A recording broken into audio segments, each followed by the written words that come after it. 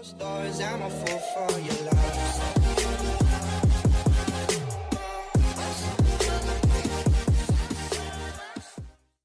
ඉතින් ඒ රූපරාම ටික දැක්කව ඔයගොල්ලෝගේ බඩ පිරෙන්නේදී මේ ඇත්තටම මම දන්නවා ඒක එහෙම වෙන්න ඕන අනිවාර්යෙන්. මොකද ලංකාවේ ඉන්න මම ඔයා වගේම හැමෝම මේ වගේ කඩ කෑම කන්න ගොඩක් ඇලුම් කරනවා. ඉතින් ටෙක්සිලි ෂෝ එකේ අපි අද කතා කරන්නේ මෙන්න මේ රසමරස කඩ කෑම ගැන.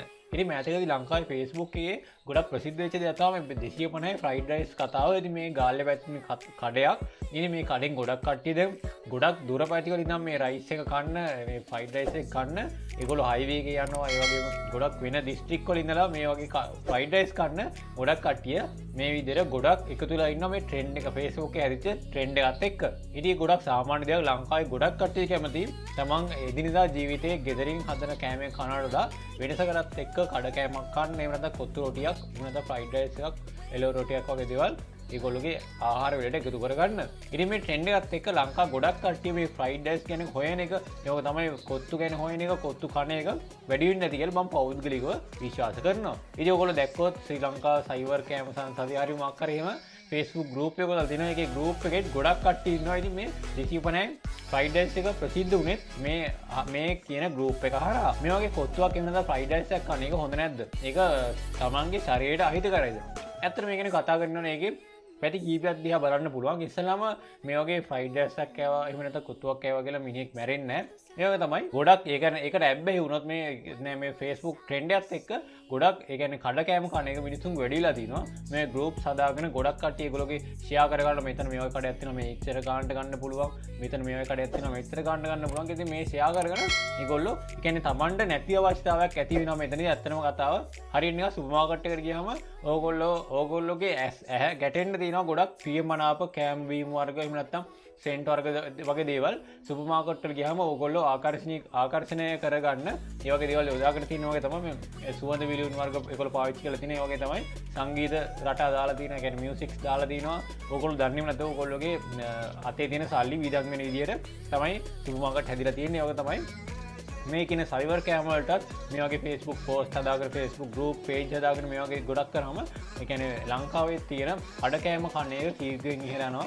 ඉතින් එතනදී පොඩි ප්‍රශ්නයක් මතුවෙනවා. ඉතින් ලෝකෙත් එක්ක කම්පෙයාර් කරලා බලද්දී ලංකාව ඉන්දියාව රටවල කෑම ගොඩක් මිලින් අඩුයි. ඉතින් ඕස්ට්‍රේලියාව එහෙම නැත්නම් ඇමරිකාව යුරෝපීය රටකට ගිහිල්ලා ඔයගොල්ලෝ ලංකාවේ කන බත් එකක් රුපියල් 100 කට කන බත් එකක් ඒගොල්ලෝගේ ගාණෙන් අහනවා සමහරට රුපියල් ලංකාව රුපියල් 1000 ගාන 2000 ගානක් වගේ වෙනවා.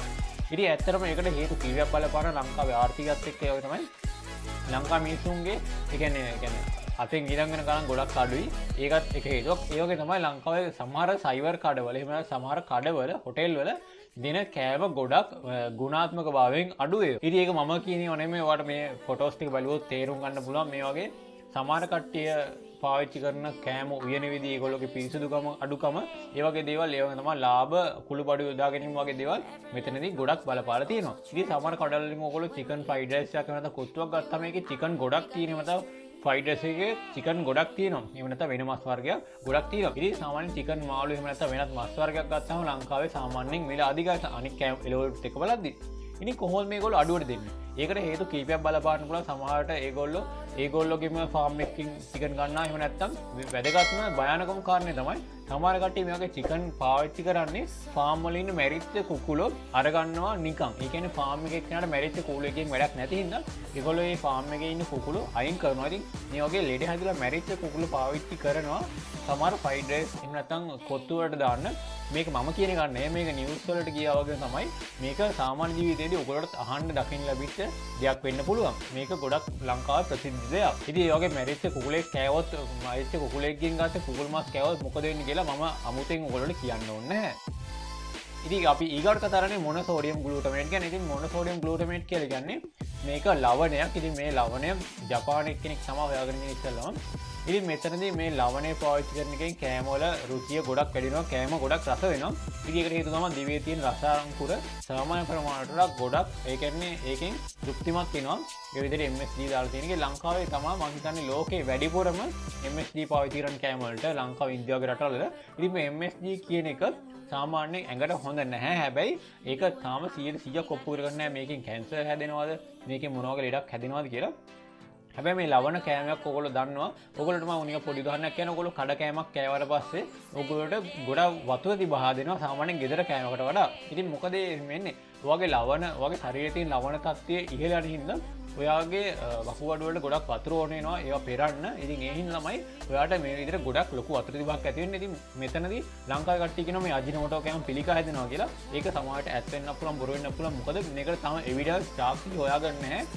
100% මේ රසකාරක එහෙම මේ රසකාරක එහෙම නැත්නම් මොනෝසෝඩියම් ග්ලූටමේට් එහෙම නැත්නම් SMG එහෙම නැත්නම් ඔයගොල්ලෝ ඉතින් කියනවා මේ අජිනමෝටෝ වගේ දේවල් පාවිච්චි කරන එක හින්දා කියලා. හැබැයි ඔයගොල්ලෝ දන්නවා ඇති මම උදාහරණයක් කියන්න ලංකාවේ එහෙම නැත්නම් ලෝකේ X කිරණ හොයාගත්ත X කිරණ අල්ට්‍රාවයලට් කිරණ පාරජාමුල කිරණ එහෙම නැත්නම් අදුරක්ත කිරණ කියන්නේ ඒවා. ඉතින් මේ විදිහට ඒවා හොයාගත්තාම ඒවා ශරීරයට අහිතකාරී කියලා දැනගන්න ගොඩක් කල් ගියා.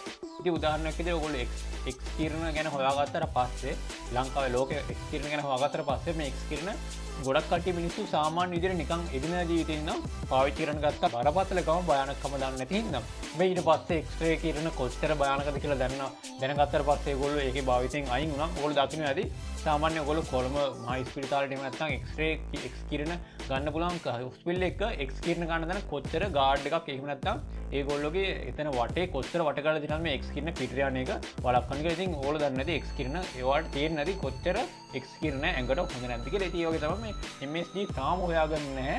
ඇඟට හොඳ නැහැ කියලා. ඉතින් මේවා කෑවත් කමන්නේ නොකෑවත් කමන්නේ. හැබැයි අවදානමක් ගන්න වෙනවාට MSD කියන කෑම කඩ කෑම කද්දි මේ විදිහට. ඉතින් අන්තිමටම කියන්න තියෙන මේ සයිවර් කෑම එහෙම නැත්නම් මේ කඩ කෑම හොටෙල් කෑම කද්දි ඔයාට අදිරුදුර පීඩනය එහෙම නැත්නම් දියවැඩියාව එහෙම නැත්නම් පිළිකා තත්ත්ව පවා ඇති වෙන්න පුළුවන්. මම ඒකට උදාහරණ කියන්නේ මේ මම කියන දේවල් නෙවෙයි. ඔයාලට මේ ෆොටෝ එක දකිද්දි පේනවා ඇති මේ ක්ලාස් විදිහට වෙන් කරලා තියෙනවා මේ පිළිකා හැදෙන්න පුළුවන් වෙදී. ඉතින් ඔයාලට මේ සොසේජස් එහෙම නැත්නම් මේ ලින්ගුස් කියන වර්ගය එහෙම නැත්නම් මේ තියෙන කෑම වර්ග කෑමවට පේන ඇති. ඒක පළවෙනි කාණ්ඩයට ඇතුළත් කරලා තියෙන. ඒක තමයි මේ දෙවෙනි කාණ්ඩේ තියෙන ඒවා. ඒ කියන්නේ මේ රතු පාට මස් වර්ග. ඒ කියන්නේ බැටළු මස්, පෝක් එහෙම නැත්නම් හරක් මස් වගේ දේවල් කෑවොත් ඔයාට පිළිකා හැදෙන්න පුළුවන් සම්භාවිතාවක් තියෙනවා. ඊට වැඩි සම්භාවිතාවක් තියෙනවා මේ සොසේජස් වගේ දේවල් කෑවම. ඉතින් ඔයාට හිතා ගන්න පුළුවන් මේක මම කියන දෙයක් නෙවෙයි. ඔයා ඉතින් මේ වර්ගයේ මස් කනවා නම් ඉතින් ඔයාට පිළිකා හැදෙන්න තියෙන සම්භාවිතාව ගොඩක් වැඩි.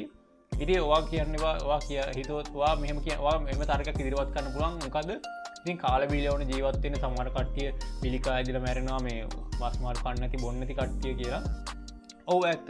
උදාහරණයක් විදිහට මම කිව්වොත් ඔයාට ඉස්සරහින් පාරක් තියෙනවා පිටිපස්සෙන් පාරක් තියෙනවා. ඔයාට අනිවාර්යයෙන් මේ පාරවල් දෙකේ එකක යන්න වෙනවා. නැත්තම් මැද හිටන් ඉන්නවට ජීවිත කාලෙම ඔයා ඉස්සරහා පාර ගැන කතා කරොත් ඒකේ බිම් බෝම්බ 1000ක් වලලා තියෙනවා කියලා හිතන්න. හැබැයි පිටිපස්සේ බිම් බෝම්බ වලලා දිනවා. පිටිපස්සේ ඉඩම වලලා තියෙන බිම් බෝම්බ 999යි කියලා හිතන්න. ඉතින් ඔයා අනිවාර්යෙන් තෝරගන්න මේ බිම් බෝම්බ 999ක් තියෙන පාර. මොකද අනිවාර්යෙන් ඔයගොල්ලෝ දන්නවා ජීවත් වෙන්න තියෙන ඉඩකඩ දශමයක් හරි වැඩිපුර තියෙන පිටිපස්ස පාර ගියොත් ඒ වගේ තමයි ඔය ජීවිතෙන් එකින් එක තමන්ට කියන්නේ හොඳ නැති දේවල් එකතු කරගන්න එපා. මේ කියන විදිහට පිළිකාවක් ඇදෙන ඇත්තටම කඩ කෑමක් කන්න සෝසේජස් කන්න හරක් මස් කන්න ඕනේ නැහැ. ඔයගොල්ලෝ දන්න ඕසෝන් ස්තරය දිනින් දින ඒක ෂේ වෙනවා. මොකද ලෝකේ ඉන්න මිනිස්සු කරන දේවල් එක්ක ඉතින් මේ විදිහට ෂේ වෙන හින්දා ඔයාට තප්පරයක් අවුවේ හිටියත් ඇති ඔයාගේ ශරීරයේ පිළිකාවක් ඇති වෙන්න. ඉතින් ඒ හින්දා මේ කඩ කෑම කන්න ඕනේ. ඒ වගේ තමයි ඔයාට පුළුවන් තරම් පිළිකාවක් ඔයාට ඇඟට එන්න තියෙන ක්‍රම එක අඩු කරගන්න. හැබැයි ඔයාට 100%ක් කියන්න බෑ මම මේ කෑම කන්න තින්දා පිළිකාවක් හැදෙන්නේ නැහැ කියලා. හැබැයි මේ විදිහට අසනීප වෙන්න තියෙන විදි ගොඩක් එක සීමා කරන්න. එතකොට ඔයාට ගොඩක් කල් ජීවත් වෙන්න තියෙන හැකියාව සම්භාවිතාව පොඩ්ඩක් හරි ඉහළයි. හැබැයි මම කියන්නේ කොහොමද මේ කඩ කෑම කන්න එපා. සයිවර් කෑම කන්න වගේලේවා කන්න. ඒ කියන්නේ සාමාන්‍යයෙන් තමන්ට පොඩි චීල් එකකටත් එක්ක කලාදරින් කවර කවන්නේ නැද දිගටම කාලා තමන්ට තියෙන ඒ කියන්නේ තමන්ට ලෙඩක් හැදෙන සම්භාවිතාව වැඩි කර ගන්නවා. මොකද එකපාරක් ලෙඩක් හැදෙන සමහර ලෙඩ තියෙනවා ජීවිත කාලෙම බටහිර වෛද්‍ය ක්‍රමයෙන් සුව කරන්න බෑ. සමහර කොලෙස්ටරෝල් වගේ දෙයක් සුව කරන්න බෑ. පිළිකා වගේ දෙයක් සුව කරන්න පුළුවන්. හැබැයි සමහරට ඒකත් ෆේල් වෙනවා. ලංකාව ඔයගොල්ලෝ දන්නවා මහරගම පිළිකා රෝහලේ දවසක 8 දෙනෙක් මැරෙනවා. ඉතින් ඒ කෙනෙක් වෙන්න ඔයාට ආසාවක් නැහැ. කවුරුත් ආස නැහැ තමන් පිළිකාවක් හැදලා මැරෙන්න. ඉතින් ඒ හින්දා තමන්ට තියෙන මේ විදිහට රිස්ක් ගන්න එපා. උනන්දර රිස්ක් ටිකක් අඩු කරන්න. ගෙදර කෑම කන්න ඕනි කියලා මම කියන්නේ. හැබැයි ගොඩක් මේ සයිවර් කෑම වලට ඇලුම් ගලුම් කරන්න යන්න එපා. මේ ගෲප් වල තිබ්බ පළියට ඒවට ගිහිල්ලා ඒවා පස්සෙන් ගිහිල්ලා ඒ කෑම හොයාගෙන කන්න පුරුදු වෙන්න එපා. සාමාන්‍ය මාසෙකට සැරයක් සතියට දෙපාරක් වගේ කෑවට කමන්නේ. සතියට දවස් 7 පාරක් කාලේ එහෙම කන්න ගියොත් නම් අනිවාර්යෙන්ම වාල ලෙඩක් හැදෙන්න තියෙන සම්භාවිතාව ටිකෙන් ටික වැඩි වෙනවා. ඒ හින්දා තමයි මම වීඩියෝ කරේ ලංකාවේ කට්ටිය නොමගට යනවා. මම ඒකට ගොඩක් කැමති නෑ. ඔයාට වගේම මේඩිකුමන් හැමෝටම ලෙඩක් හැදිනවට මම කොහෙත්ම කැමති නෑ. ඕගොල්ලොට ලෙඩ නැතුව සෞඛ්‍ය ශරීරයේ සෞඛ්‍ය තියාගෙන ඕන නම් ඒක ඒ වගේ දේවල් මම කියපු දේ ගැන පොඩ්ඩක් හිතන්න වෙනවා. ඒ වගේ තමයි මේ වීඩියෝ එක ගැන මොනවද ප්‍රශ්න තියෙනවා කමෙන්ට් සෙක්ෂන් එකේ කමෙන්ට් එකක් දාන්න. යාළුවන්ට බලන්න වීඩියෝ ෂෙයා කරන්න, සබ්ස්ක්‍රයිබ් කරන්න අපේ වීඩියෝස් අලුත් වීඩියෝස් බලන්න වීඩියෝ හොඳ නම් ලයික් කරන්න. ඊළඟ වීඩියෝ නවත්තමු. හැමෝටම සුබ දවසක්.